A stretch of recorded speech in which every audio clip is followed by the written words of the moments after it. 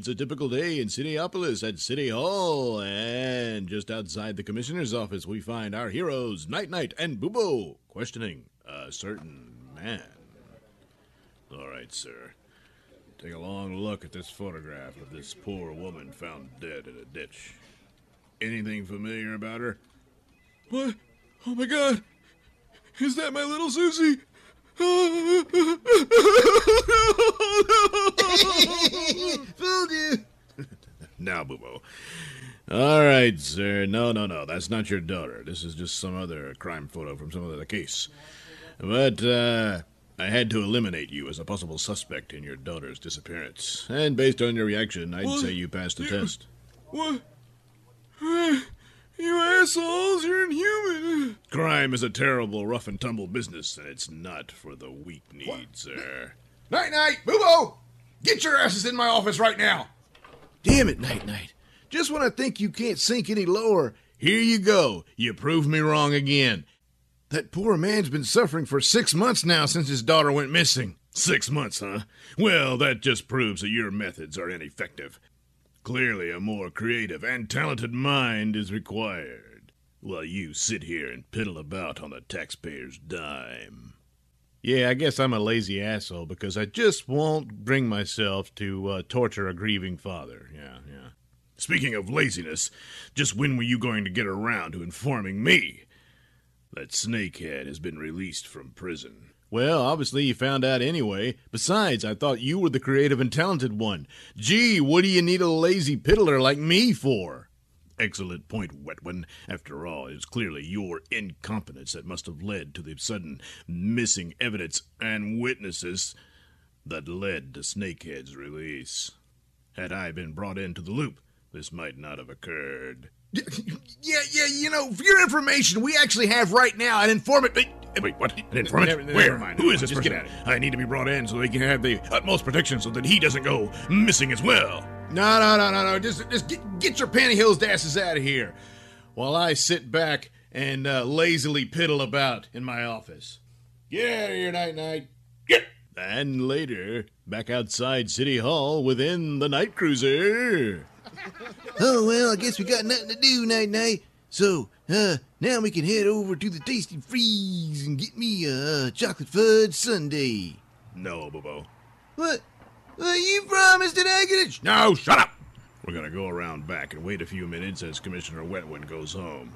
And then we've got work to do. And so, a few minutes later, we can find our masked marvels scaling the wall of City Hall.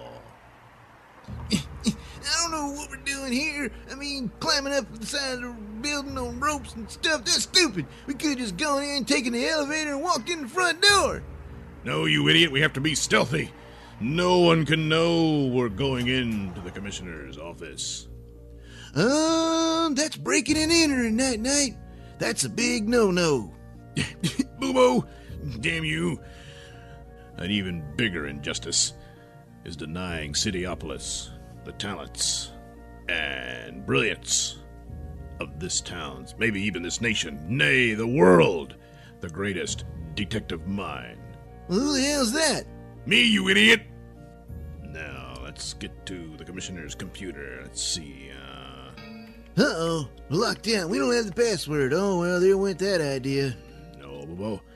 I simply need to upload my Night-Night anti-firewall virus. That could mess up the whole police department's computers. So let that be a lesson to them, Bobo. Had they simply involved me, this ordeal wouldn't have happened. Yet another example of their incompetence. So wait, here we go. Let's see. Oh, wait, this one. It says informant. That's gotta be the one. We'll go by the dates. And, yes, here he is. A former member of Snakehead's gang, Sanford Frico. He's staying at the No-Tell Motel. All right, that's our target, Boobo. Wait a minute, what's here in this folder? Look, It's those nude pictures of Zarzillion. If only he knew that supermodel Zarzillion is really moon-made. Yeah, well, oh, wow. Some of these I hadn't seen. Yeah, it's a good thing she didn't activate her superpowers, because her glowing butt would have blinded the camera. All right, Boo-Bo, settle down there. Yeah, but look. Looks like Commissioner had this cartoon hand, animated GIF thing, spank her ass. Well, you think you know somebody. Anyway, enough of that, Boo-Bo. Let's go. We've got a mission to achieve. But first, let's download those files. The informants? Yeah, that too. And later at Club Night. Oh, man, why y'all gotta walk through the front door dressed up like that? We would have gone around back, Bentley, but time is of the essence. You need to slip back to the back office and grab an extra weapons satchel for Boo-Bo. Oh, man. What y'all up to this time? The police have an informant from the Snakehead gang. They've got him in witness protective custody at the No-Tell Motel, but we don't believe that's sufficient. So we will go and get him and bring him to a safe house of our own with night-night protection. The commissioner, he's okay with all this? No, Night-Night's just doing it on his own. Shut up, Boo-Bo! The commissioner has already proven his incompetence in this by losing evidence and witnesses that resulted in Snakehead's early release. Oh, man. Meanwhile, unbeknownst to our masked marbles, a shady character is eavesdropping on their conversation. And then he pulls out his phone. Hey, boss. Seems like Night-Night and Boo-Bo just spieled on the location of San Francisco. Excellent. Now keep following. And when you confirm that it is the San Francisco, get rid of him. Okay, boss. And later at the No-Tell Motel. Hey, what is this?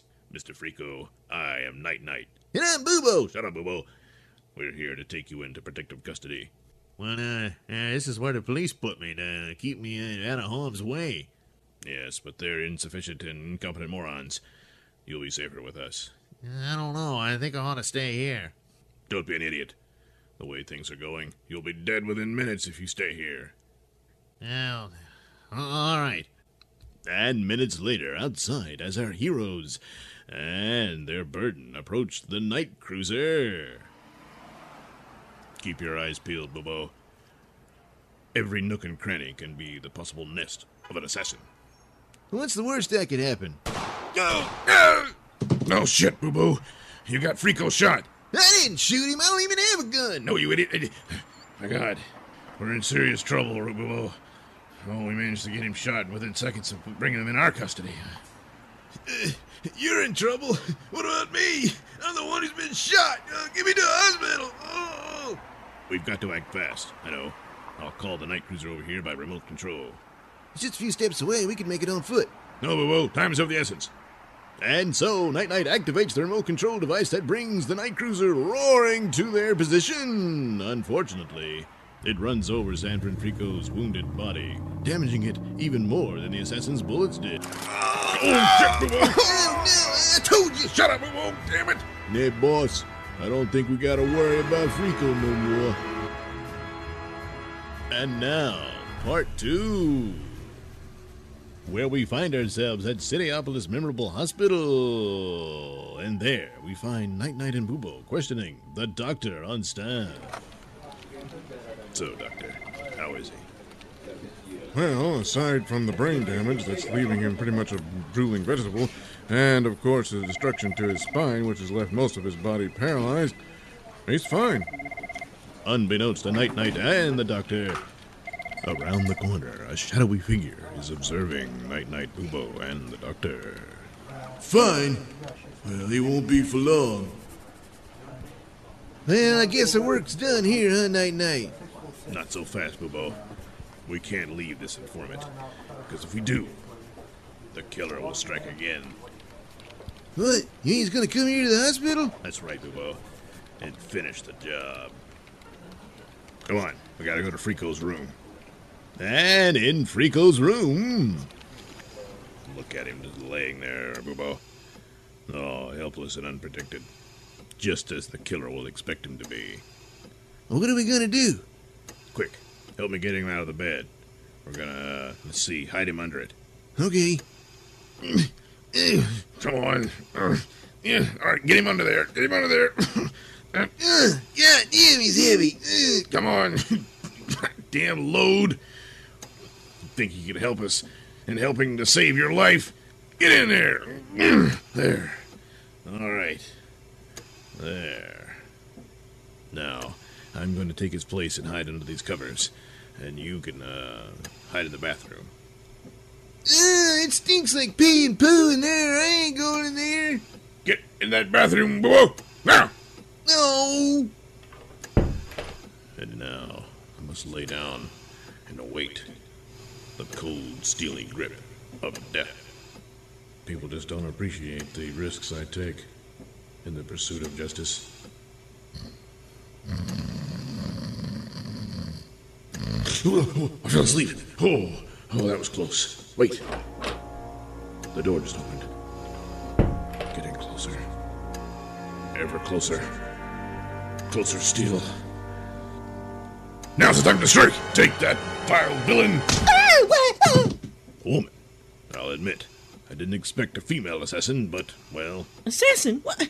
I'm his nurse, you moron! A clever disguise, to be sure, but not enough to fool the night-night. What? Who are you? This is an assassination. Don't nobody move. Okay. Where's the patient? Good Lord. Seeing as how you just walked in here, holding that pistol, I must conclude that you are the hitman. Yeah, great going there, wise guy. Yeah, you just bought yourself some bullets. Now, both of yous, get up against that wall. Now, wait a minute. You can't do this.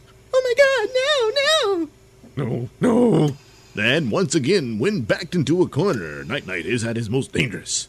He quickly reaches to his night belt and pulls out a night grenade, which he activates, tossing it in front of the hitman, and then covering himself, which the nurse then struggles to get behind him to get some cover from him too. And when the smoke clears, it is the Night-Night that stands victorious over a much devastated room with a now gaping hole in the wall that leads to the outside world. Let that be a lesson to villains and criminals everywhere. Oh my God! I think that meat hanging from the ceiling was him. A fitting end for his kind. What the hell's going on? Night-Night! What are you doing here? Saving the life of your informant, Commissioner. Informant, where? Good Lord, is that him crumpled under the bed? How'd he get there? Well, who knows what sick means the killer was going to use to... Wait a minute, the killer didn't do that. He was already there when I got in here. Well, there could be more of them. Night-Night, just get out of here. Just go. Get! No, sure, you can't wait to take full credit of my endeavor. Very well, Commissioner. You go right ahead, you glory hound. I can't take another moment in here. Golly. Yeah, why didn't anybody flush around here? Yeah, boo-o, let's go. What is the meaning of all of this? Who are you? Why, I'm Dr. Gore. I'm overseeing this patient. Well, your patient has barely survived an assault by this pantyhose-clad idiot. That's a lie. I just saved his life from a hitman. You'll find pieces of him splattered all over the room. And besides, these aren't pantyhose. They're spandex. There's a very big difference. Good Lord. All right. Get this man out of here and on a gunny. We've got to take him into surgery immediately. Do you think you can save him, Doctor, and help him recover enough so that he can speak with us? Don't worry, Commissioner. He's in good hands, for my name isn't Dr. Gore. And now it's time for City News Special Report Now Live. Because if it's not now, it's not live. And now, here's Wiener Wanker. Hello, I'm Wiener Wanker. Earlier today, Cityopolis Police Department suffered a fatal loss. Yes, turns out that San Francisco was their only informant to the infamous Snakehead Gang. Sadly, he passed away during surgery this afternoon. He had suffered an assassin's bullet, but also several assaults from Night-Night, which also left his hospital room a devastated, bombed-out ruin, after which A Dr. Gore performed immediate surgery on him. Unfortunately, he passed away during surgery. On a side note, hospital staff just suddenly realized they didn't have a Dr. Gore on staff, and no one's seen or heard from him since. But still, authorities believe the chief blame for this disaster goes to Night-Night. I'll have more after this.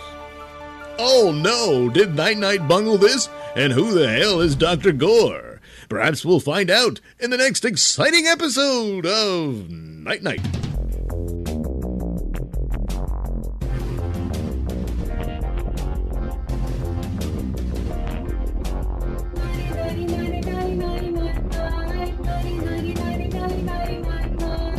This has been a Nailsin production. The Night-Night theme song is performed by Alistair White and his lovely wife, Heather. Incidental music is courtesy of Kevin MacLeod. All characters are performed by me, Douglas Nelson. Join us again. We'll